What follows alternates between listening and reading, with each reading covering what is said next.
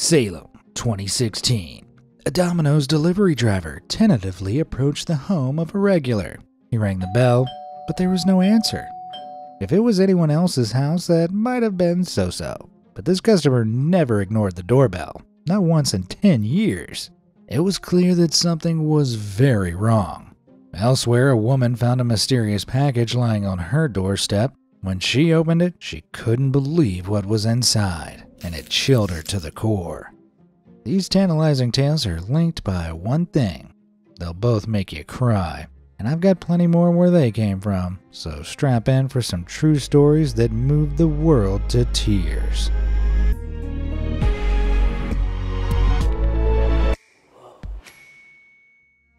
A pizza predicament. It was the long-distant year of 2016 in the city of Salem, Oregon, where Kirk Alexander lived, a 48-year-old man and possibly the most passionate pizza partaker of all time. Old Kirk had been ordering za from his favorite outlet Domino's almost every single night for 10 years. Jeez. Because of this, the pizzeria employees saw Kirk's name flash up on their screens all the time, and over the years had got to know him very well. So well, in fact, he was like part of the family. So when his regular orders suddenly stopped coming in, it raised more than a few eyebrows. After not hearing from him for a whopping 11 days, staff started to get really concerned. It was completely unlike Kirk to go so long without placing an order. Had something happened to him? Delivery driver Tracy Hamblin was particularly worried. He knew that Kirk suffered from health problems. So with permission from his manager, he headed over mid-shift to check on him. When he arrived at around 1 a.m., he could see the lights and TV were on, but no matter how many times he knocked on the door, Kirk never came to answer. Something was horribly wrong. Unsure what to do, Tracy rang his boss, and she made the decision to call the cops. What felt like an eternity later, but was really only a few short minutes, the police arrived at Kirk's place. And as soon as they did, the silence from inside the house was broken by a desperate plea for help. Knowing time was of the essence, the officers popped the trunk of their car, grabbed the battering ram from inside, and lugged it over to the door. Then, with a tremendous swing, they brought it crashing down. Everybody outside peered through the doorway, and what they saw shocked them to their core.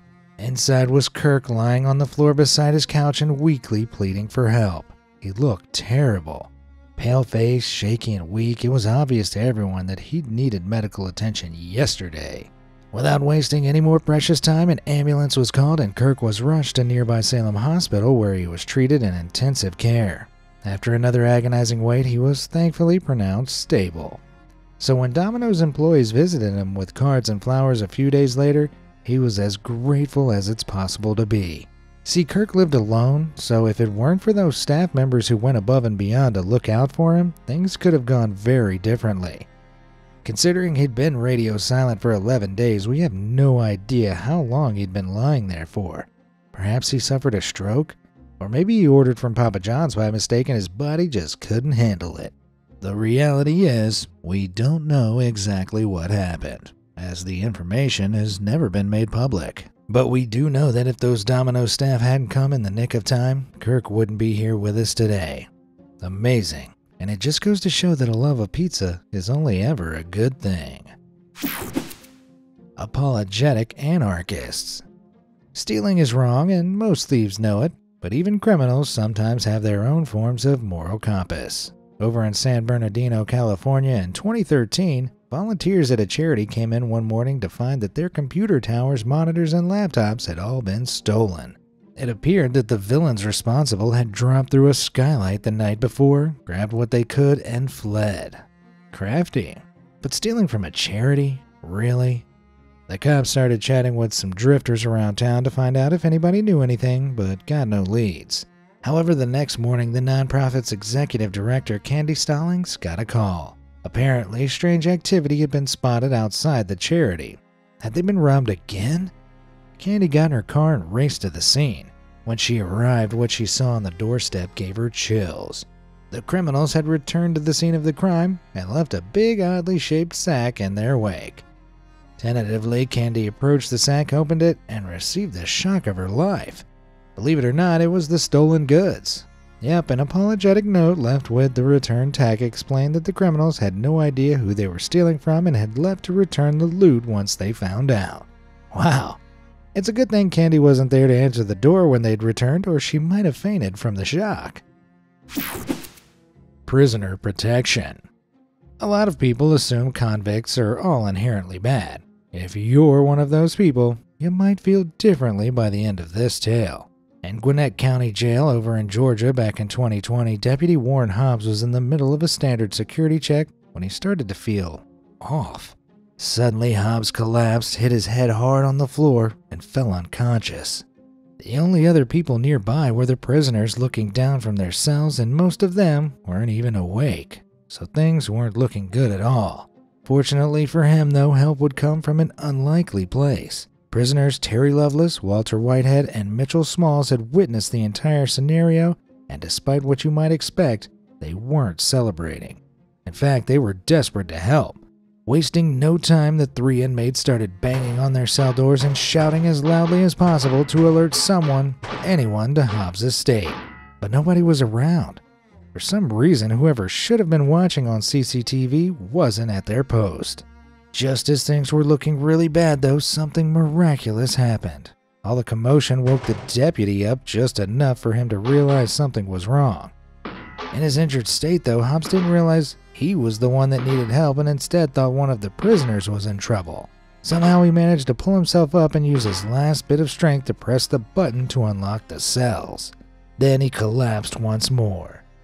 But in the exact moment the doors unlocked, Lovelace, Whitehead, and Smalls rushed to his side and used his radio to get help.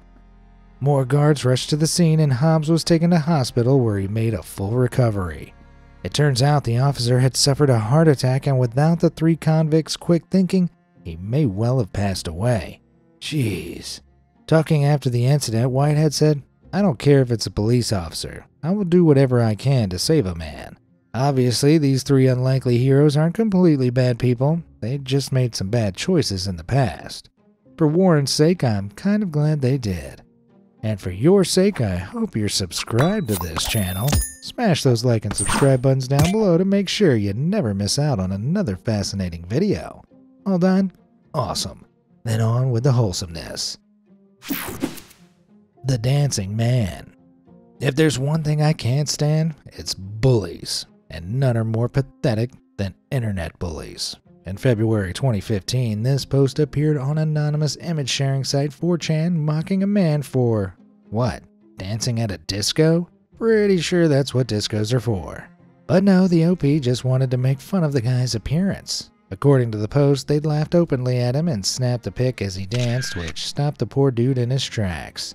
However, OP's brazen bullying didn't get quite the response they'd been hoping for.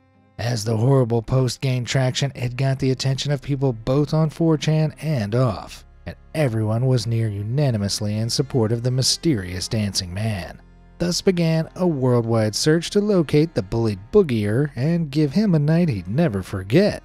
American journalist Cassandra McDonald launched a Twitter campaign with the hashtag #FindDancingMan, and just one day later somebody posted a snap of them with him. It turns out the dancing man was a Londoner named Sean O'Brien. So Cassandra got in touch with Sean and invited him down to LA for a colossal dance party thrown specially for him. And here's the clincher. One of the party's organizers had set up a GoFundMe page and raised over $40,000 towards it in donations, meaning Sean wouldn't have to pay a dime. Truly, he graciously accepted his free vacation. I would too. On May 23rd of that year, over 1,000 people turned up to the Avalon nightclub in Los Angeles for the Super Shindig. The mega party even featured a video message from Pharrell Williams and made a grand total of $30,000 for anti-bullying charities. Not too shabby at all. A very satisfying end to a story that all started with some internet scumbag trying to bully someone. Dance on, my man. Dance on. Grogu fights fires. In the event of disaster, you need a hero. And who better to save you than a Jedi Knight? Well, former Jedi Padawan in this case. But I'm getting ahead of myself. Back in 2020, wildfires were ravaging the state of Oregon. Though they're not uncommon there, this particular wildfire season was worse than ever. with over 1 million acres of land savaged, thousands of homes destroyed, and even 11 tragic deaths. A 5-year-old boy named Carver had seen the devastation on the news and desperately wanted to do something nice for the hardworking firefighters. So he focused his mind and used the force to put the fires out. Or at least I wish he had. No, he actually spoke to his grandma about them and told her he had wanted to give the emergency services something to make them smile. So what did he choose? Well, he didn't land on cookies or a mug with "World's Best Firefighter" on it. Oh no. He wanted to send them his own Baby Yoda doll. If you've been living under a rock, that's the little green Star Wars character from Disney Plus's The Mandalorian. Carver marched his doll down to a local donation drive with a note that read, "Here's a friend for you in case you get lonely." Aww. The next day, Carver's local fire department received the doll, but they didn't just smile and pop the little green dude on a shelf. They made him part of the crew. The team took him on calls throughout the rest of the wildfire season, and even started a Facebook group where they posted pics of themselves with him. Before long, Carver's gift had become a social media darling, and he'd even traveled to different states to help firefighters elsewhere. Folks just couldn't get enough of the cute little guy's adventures. And can you blame them? Most of all, though, it was the emergency services themselves that truly appreciated the doll. It was a slice of normalcy that reminded them of home. And all thanks to the kindness of one 5-year-old boy. I'm not crying, it's just the wildfire smoke getting in my eyes. Train traps. If you've been on many trains, you'll be familiar with the regular calls to mind the gap between the train and the station platform when embarking or disembarking. You might have heard it so many times you hardly acknowledge it. But trust me, you should. Over at a train station in Saitama, Japan in July 2013, one commuter didn't follow the golden rule and fell straight down the gap while stepping off the train. Cripes. As if this wasn't bad enough already, it was Monday morning rush hour, which is absolutely hectic in and around Saitama, so the chances of anyone even noticing were next to none. It was a complete miracle then that someone on the platform did notice. After the witness hastily alerted staff, a public announcement was made about the trapped woman, and something absolutely unbelievable happened. No less than 40 people immediately leapt into action and started pushing the train carriage. Now, trains are solid. This singular carriage weighed a whopping 32 tons. But they can sway slightly back and forth if enough force is put on them. All they needed was for that gap to get a little bigger. And amazingly, after a colossal effort, it did. The horde of helpful commuters managed to push the train back just enough for the woman to pull herself up and escape. Wow. Perhaps equally amazing, just 8 minutes later the trains were operating as if nothing had happened. That's one massive win for our fallen woman and the heroes that saved her, and another for the sheer efficiency of Japan's rail network. Kudos. A Meowsif problem. At a Walmart in Morristown, Tennessee back in 2022, employees experienced what can only be described as an utterly ridiculous event. When a worker named Lindsay passed by the Pepsi vending machine, she was shocked to hear more than the usual mechanical whirring. A faint meow was coming from inside. Yeah, you heard that correctly. Lindsay had absolutely no idea how, but there seemed to be a cat trapped inside. This dispenser wasn't one of the glass-fronted ones, so it wasn't like she could just see it chilling in there. But unless the machine had an odd new feature, that sound could only mean one thing. Confused but determined, Lindsay called the fire brigade, and when they arrived, they were just as baffled as she was. The fire crew quickly unplugged the machine, removed the backplate, and managed to coax out the animal inside. It turns out it wasn't just any old cat. It was a tiny kitten. Aw, look at this little guy. I suppose that explains how it got in there in the first place. Anyway, the defenseless animal was saved and Lindsay got herself a brand new pet in the process. I'm unsure what she ended up naming the soda-loving furball, but after Morristown government's Facebook page posted about the story, one commenter suggested Mountain Mew. Ha! If you can think of a better name, let me know down in my comments below, though that one's gonna be tough to beat. Intense fundraising. Buckle up, people. You're about to hear the origin story of the one and only Tent Boy. No, it's not the latest lame Marvel superhero created in a pathetic attempt to drive sales, but a normal boy who dedicated himself to doing good. When 10-year-old Max Woosey's neighbor and friend Rick Abbott tragically passed away due to cancer back in 2020, Max wanted to raise some money for the hospice that had looked after his friend.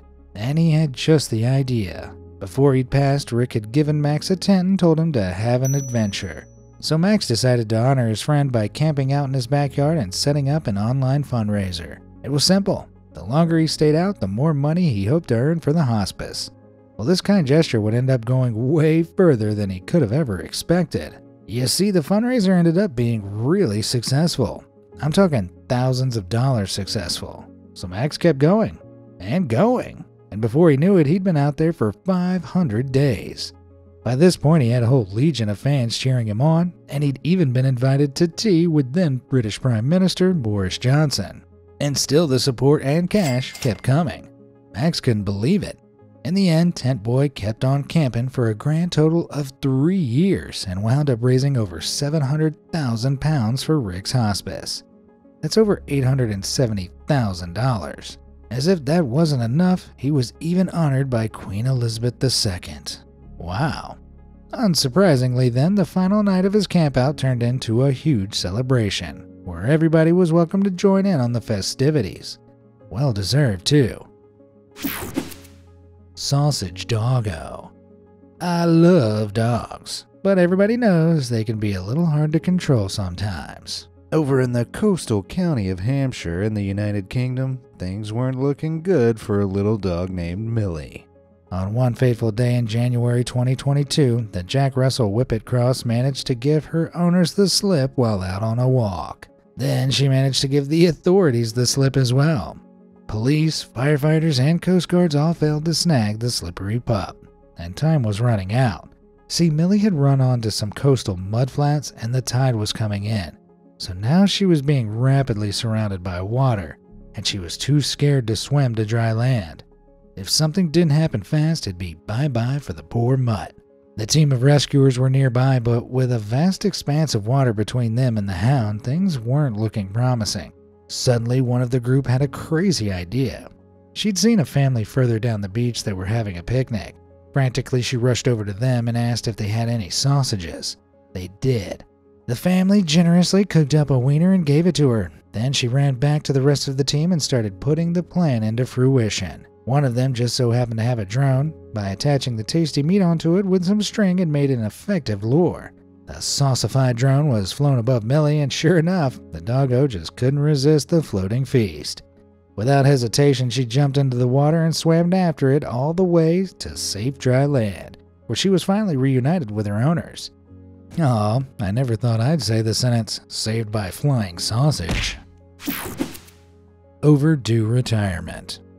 It's an all too unfortunate reality that a lot of people simply can't retire at a reasonable age, even if they've worked hard their whole lives. One TikToker saw this sad truth firsthand back in November 2022. Devin Bonagura worked for a company that sold phones through Walmart, and one day he was on shift with an elderly woman called Nola. It was clear that she was working well after she should have been allowed to rest, but she had a mortgage to pay off and had no choice. Devin felt terrible for her. So to document the injustice, he took a short video of Nola while they were in the staff room together, and it's a heartbreaking snapshot into her life.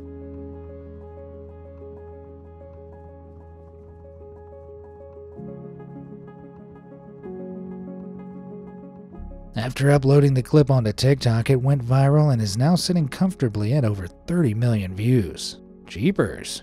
In response to all the concerned viewers, Devin saw an opportunity to help and set up a GoFundMe for her. The goal was $10,000. Well, safe to say, it was smashed. In total, sympathetic strangers online donated a staggering $186,000 towards getting Nola out of that Walmart. When Devin handed the funds to her, she was overjoyed. But did she immediately retire? Unbelievably, no. Nola wanted to continue working through the holiday season to do her part. What a woman.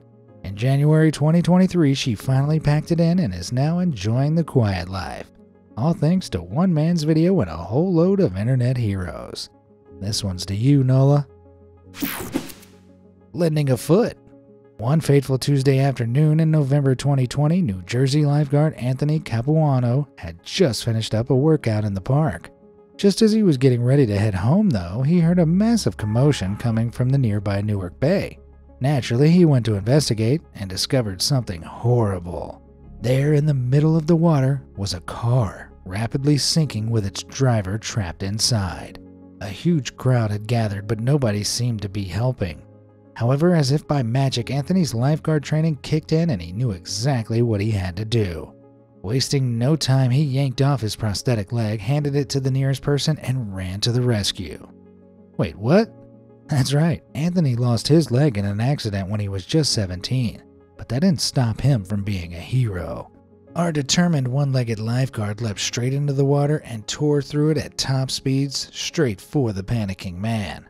And a good job, too. He got there in the nick of time, ripped the door open, and helped the guy out of the vehicle mere moments before it sank. Jeez. Apparently, the 68-year-old driver had been attempting to pull over and answer a phone call at the same time when he lost control and crashed into the water. So it's amazing luck that Anthony was there to save him. And don't worry, he got his leg back. Keep on moving. Let's be honest, nobody likes moving house. But it's a lot less painful if you can wrangle up some help.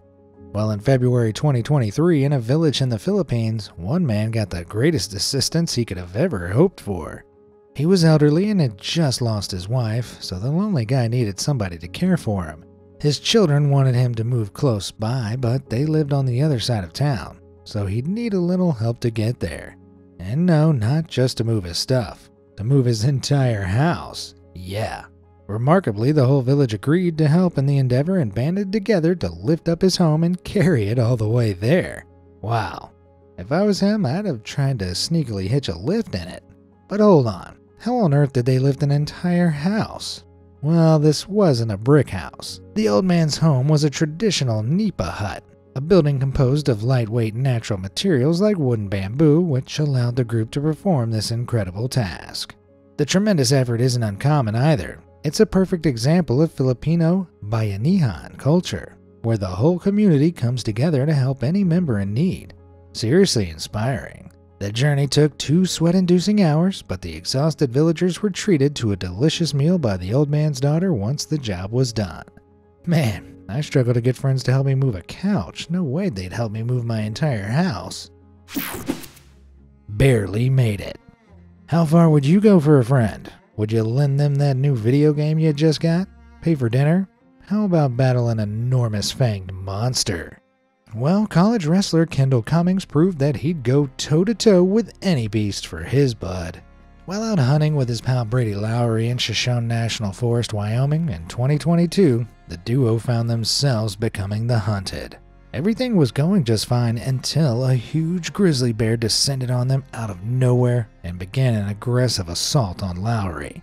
Both the boys must have been well and truly terrified, but that didn't stop Cummings from selflessly coming to his friend's rescue. Like something out of a cheesy action flick, the brave lad did a running jump onto the grizzly's back and started pulling on the ferocious furball's ears. Oh man. A short but very tense battle later, and miraculously the bear relented, giving the pair a chance to frantically dial 911. Then, with a little help from some passers-by, they made it back to the trail where they were picked up by a search and rescue team. They were saved. So this utterly bonkers story ends with our boys beaten and bruised, but thankfully alive. Phew. Convict compassion. It was a swelteringly hot summer's day back in June 2022 in the U.S. state of Georgia. 6 prison inmates were out doing maintenance work in a local cemetery while a deputy sheriff watched over them. Suddenly, they were interrupted by a loud thud. Turning around, the convicts realized the deputy had collapsed in the incredible heat. The men were out in the open, so they had the perfect opportunity to make their escape or do something much worse. But that's not what happened. Instead, the group immediately ran to the fallen officer's aid. One grabbed the cop's cell phone and dialed 911 while the others removed his bulletproof vest to help him cool down. In that moment, they didn't care who was in chains and who wasn't. All they wanted to do was help. And help they did. An ambulance arrived in time to get the deputy to a hospital where he made a full recovery. Phew. It turns out he'd actually lost consciousness due to complications from a brain surgery 10 years earlier. He's absolutely fine now, but had those men not acted the way they did, I could be telling you a very different story. But the tale isn't over yet. Because they were all non-violent offenders who didn't pose a threat to the public, the sheriff reckoned they deserved a reward. So he recommended they all receive a reduced sentence for their heroics.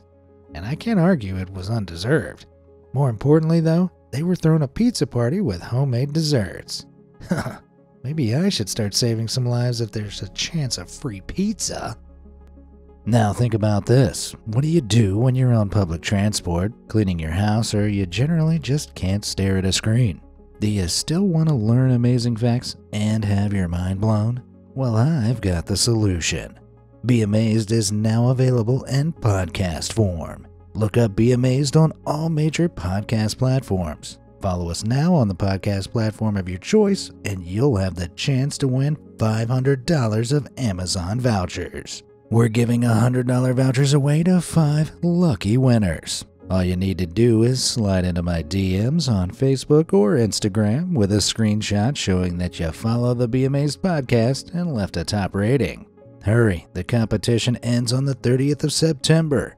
Winners will be chosen at random and announced via our Facebook page. Okay, that's a wrap. I can't have my cold heart warming up too much now. Which of those stories made you tear up the most? Let me know down in the comments, and I'll see you in the next video. Thanks for watching.